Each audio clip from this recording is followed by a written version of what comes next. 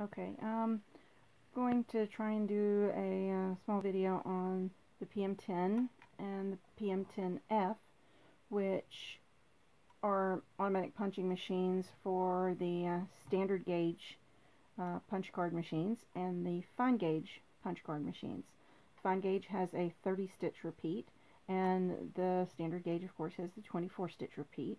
And by repeat, I mean it will actually advance across the card either by moving it or by when you punch it will also move. So you can punch and move blank spaces interspersed across a card. It's actually incredibly useful. It's, as far as I'm concerned, some of the best things since sliced cheese. These things are just fantastic. The only main difference between these two machines, other than the advance number of advances that it will advance across. This one will advance across, of course, 24. This one will, of course, advance across 30. But other than that particular feature, the main difference is the actual punch. And let's see if I can get this zoomed in, where I can actually show this relatively well. Okay.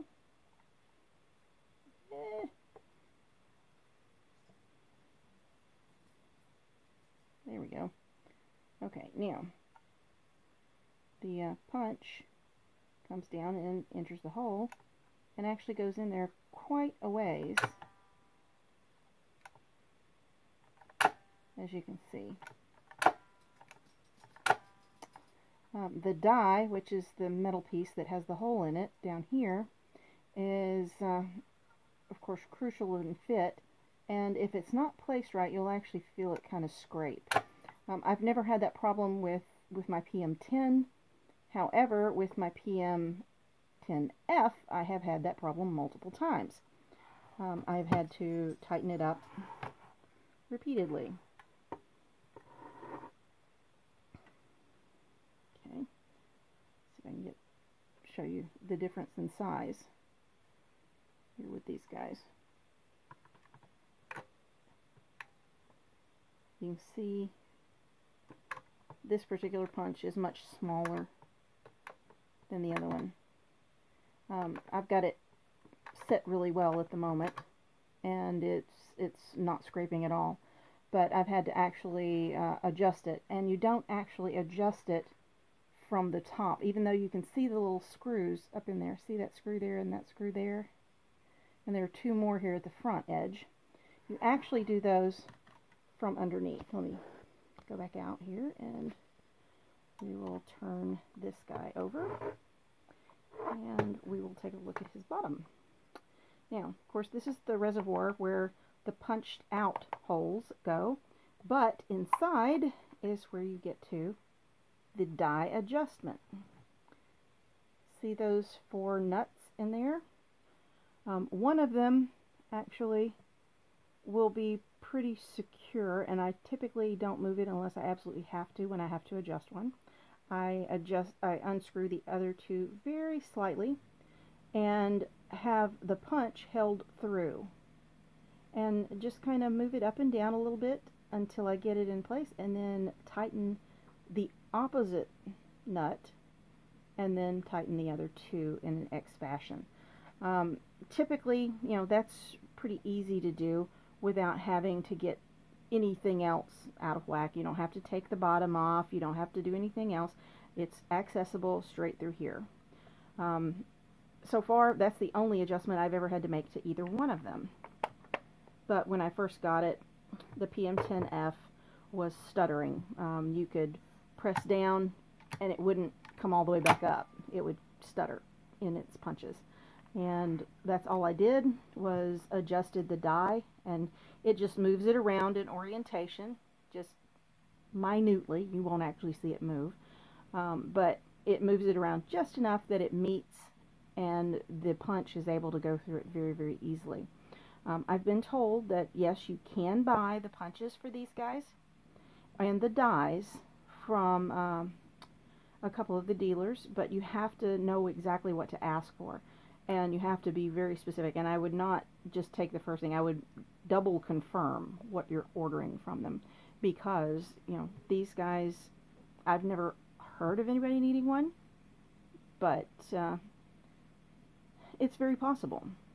They do quite a bit of work, and they're punching through some pretty tough Mylar, and over time I'm sure they will get dull. Neither one of mine have ever given me any trouble with punching. They punch like champs, and I have punched well over probably 120 cards at this point, and on each of them actually, and they actually punch wonderfully. As for how they actually work, let's see if I can get this thing turned off real quick. And there. I just have a short piece, and I'm going to show you. Normally I feed mine in from the front, but you can feed it in either way. There are little teeth that tractor. Let's see if I can get it turned in. There are little teeth that tractor. See these little tractors right in there? And they tractor into the tractor holes on the side and actually allow you to advance it one line at a time. And notice it comes out the back. So you can actually put a roll of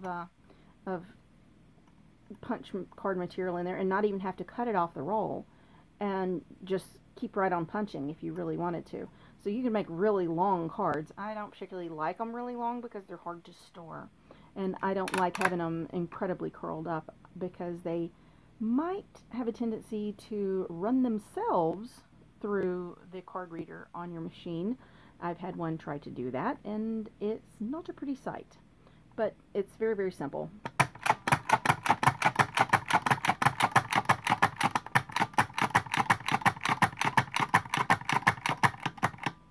Oh, sorry, I ran into progress there.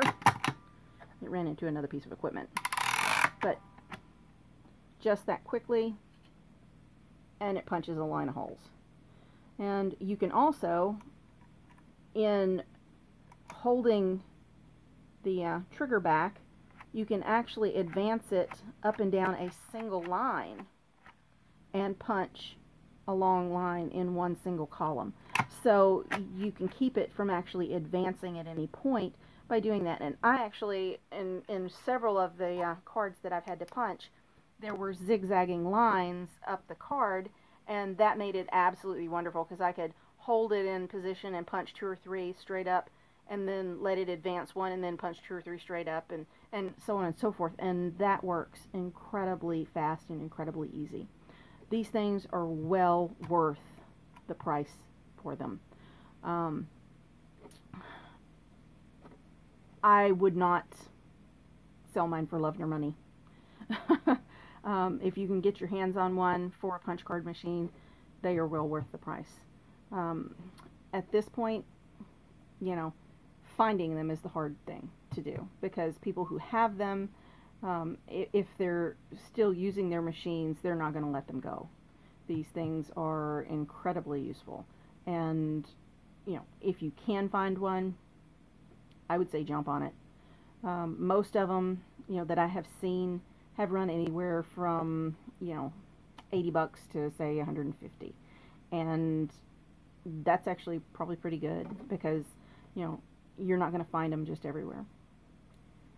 So, some of the PM10Fs will be completely blue, like the back color, but this particular one is just the advanced piece that's actually the blue color.